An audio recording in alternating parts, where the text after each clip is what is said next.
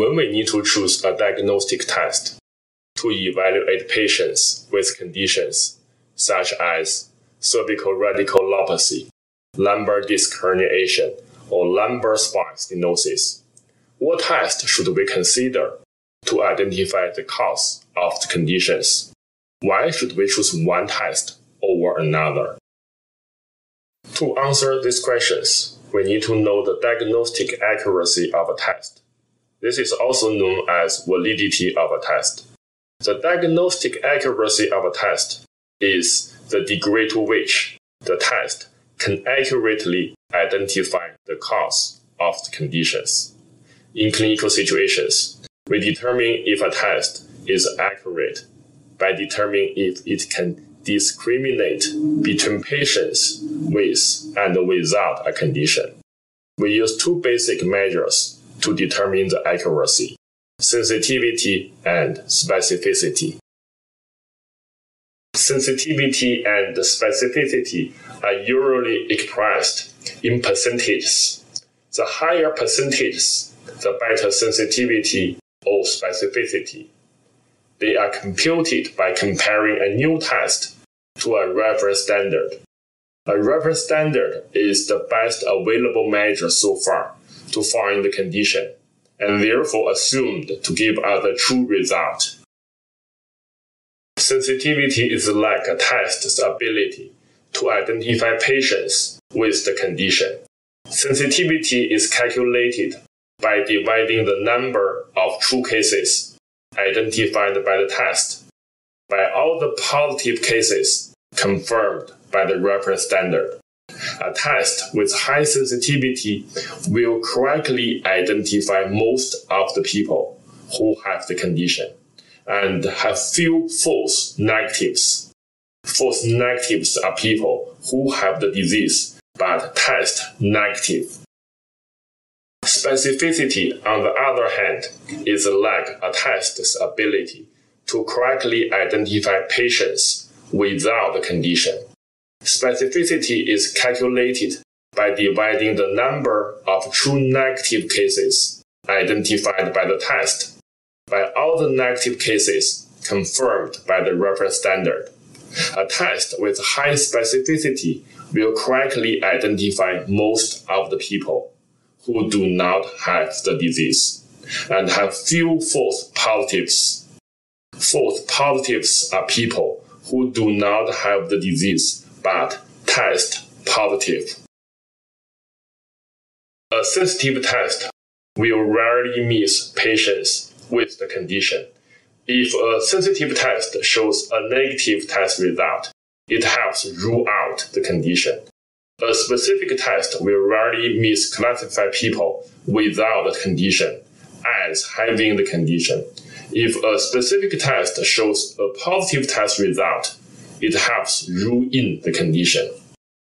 A test cannot be perfectly sensitive and specific at the same time.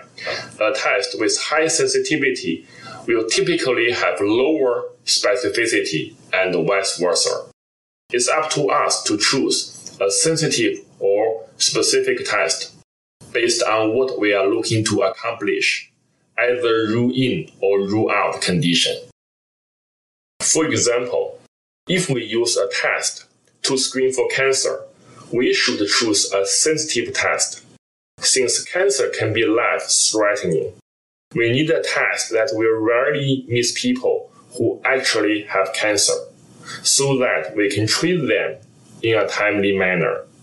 Using a highly sensitive test for cancer, people who receive a negative test can rest assured knowing that they do not, in fact, have cancer. Therefore, screening with a highly sensitive test first helps us to minimize the risk of missing cases.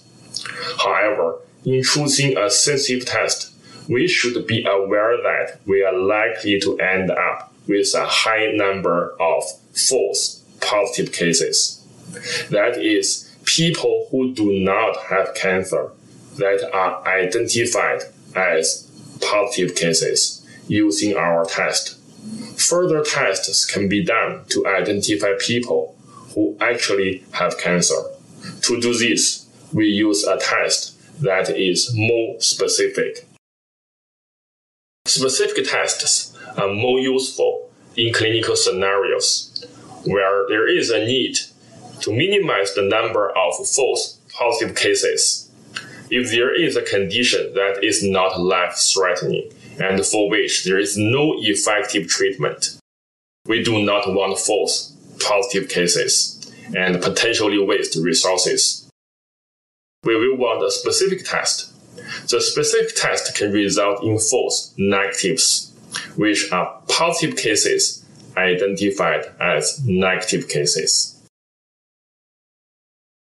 Let's consider the diagnosis of a cervical radiculopathy as an example. A cervical radiculopathy is not life-threatening and can be effectively managed. The commonly used tests to evaluate a cervical radiculopathy include the neck distraction test and the upper limb tension test. A systematic review by Rubinstein et al. Reported the sensitivity and specificity of the two tests. Neck distraction test, sensitivity 44%, specificity 90%. Upper limb tension test, sensitivity 97%, specificity 22%. In this example, our first go-to test might be the neck distraction test, because the specificity of the test is 90%. If the test is positive, we can rule in the condition. In other words, if a person has a positive neck distraction test, we can be confident this person has a cervical radiculopathy. However, the sensitivity of the test is very low. If the result of the test is negative, we cannot be confident the person does not have a cervical radiculopathy. In other words, the person still may or may not have a cervical radiculopathy. If this is the case, we can apply another test, the upper limb tension test. If we conduct this test and the result is negative, we can be confident the person does not have a cervical radiculopathy because the sensitivity of the upper limb tension test is high. In summary, if the neck distraction test is negative and upper limb tension test is negative, we can be confident to rule out a cervical radiculopathy. From this example, we can see that there are no perfect tests. A combination of patients' characteristics, health history information, and diagnostic tests are needed to more accurately determine the presence or absence of a condition.